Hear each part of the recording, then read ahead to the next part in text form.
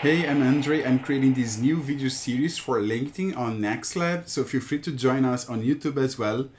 And today I wanted to talk about labels in design and how you may be limiting yourself as a designer by unconsciously using one of these labels. We know there are many ways to work on design, right? We know that in the design field, you can work on the construction of interfaces or not, visual interfaces. Maybe you fit better in the research phase, better performing quantitative research than qualitative ones, structuring project information, working on the information architecture, interviewing people, conducting co-creation sessions, participating in co-creation sessions, or perhaps you will find yourself more interested in creating texts. As we know, copy is a fundamental element in evoking great experiences, and so forth. So we are going to have UX designers, UI designers, product designers, UX/UI designers, brand designers, but sometimes logo designers, UX writers, as I said, and so forth. So when you set the limit for yourself, for example, here on LinkedIn, you also limit what you do or are willing to do in a project. And the market will quickly understand that message. The market will respect and trust you, actually. So instead of offering you roles you could love working on eventually, you will never hear about them. It's something like, oh, look at this person, seems perfect. Look at all those qualifications and so forth. But, oh, my mistake. This person describes himself as a web designer and this project requires mobile apps design. You see, something like that. It's really common. But actually sometimes it doesn't make sense because you have all the skills to do that, right? In addition to that, they decided you want to work on such a project. So if you want to limit your design routine, labels are super efficient in creating this sense of limitation, barriers.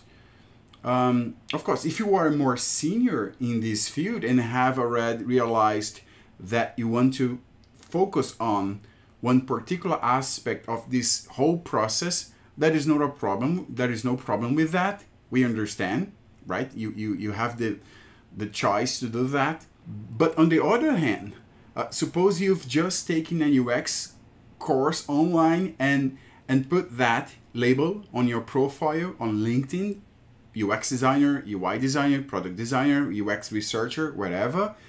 In that case, you limit yourself to realizing the many other possibilities you have as a designer.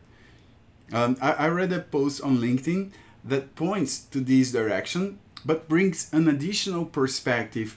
The author was the designer Nick Nagliara. I'll link to that below. And he mentioned this side that by using the term UX UI designer, people are reinforcing to their market.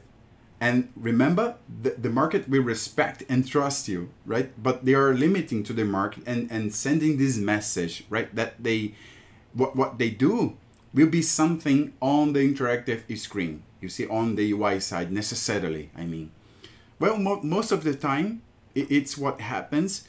But as Nick also mentioned, there are other possibilities, right? Many other possibilities, many opportunities on the UX end.